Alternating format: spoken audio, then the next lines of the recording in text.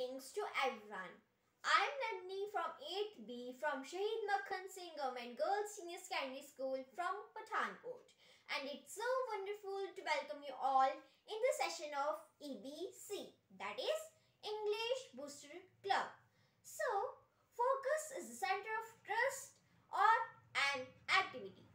And yes, today we are going to talk about the different words and phrases which can be used to say focus.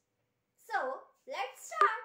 These words and phrases are focus, center, core, heart, bull's eye, and kernel. So, now let's use these words and phrases in sentences. So, first, focus.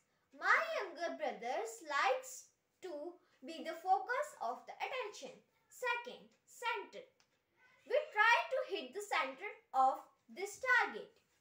Third, core. Have you guessed the core of this problem? Fourth, heart.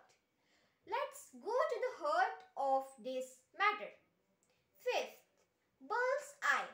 Watch for the bull's eye and shoot the arrow. Sixth, kernel. Oh, don't overlook the kernel of his argument. So, these are the various ways which can be used to say focus.